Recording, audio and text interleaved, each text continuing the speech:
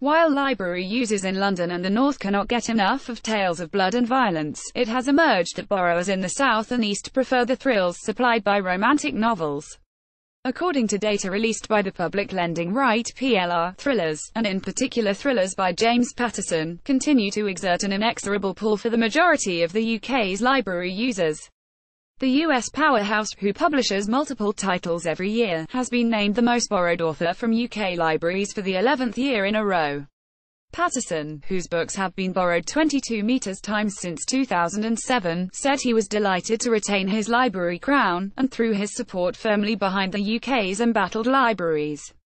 I firmly believe that better readers become better thinkers, and I think libraries are an integral part of any community, as they are essential in helping to share and spread the joy of reading, said Patterson, whose most popular title this year, Bullseye, was the UK's 9th most borrowed book. Patterson's consistently high PLR rating owes a good deal to his consistently high output of novels, which now number in the hundreds. This, in turn, is helped by the author's willingness to use the services of co-writers, the latest of whom, this summer, was former US President Bill Clinton. All 10 of the UK's most borrowed titles are thrillers, revealed PLR, with Power Hawkish The Girl on the Train topping the chart for the second year running, followed by a raft of titles by Lee Child. Calculated by region, thrillers from Hawkins and Child were also the most borrowed books in London, the West Midlands, Scotland, and Yorkshire and the Humber. Across the northern counties, readers in the northeast have a penchant for crime thrillers, with 7 of the books in the top 10 belonging to this genre.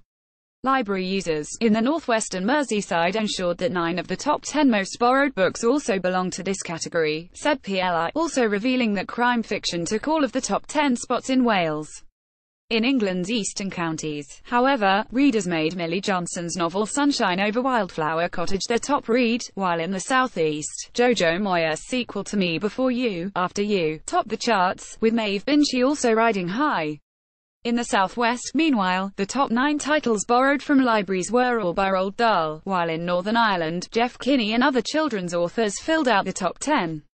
Children's authors take up 4 of the top 5 slots in the overall most borrowed authors list, with Patterson's top spot followed by the Gruffalo author Julia Donaldson, Rainbow Magic creator Daisy Meadows, Dahl and Roderick Hunt.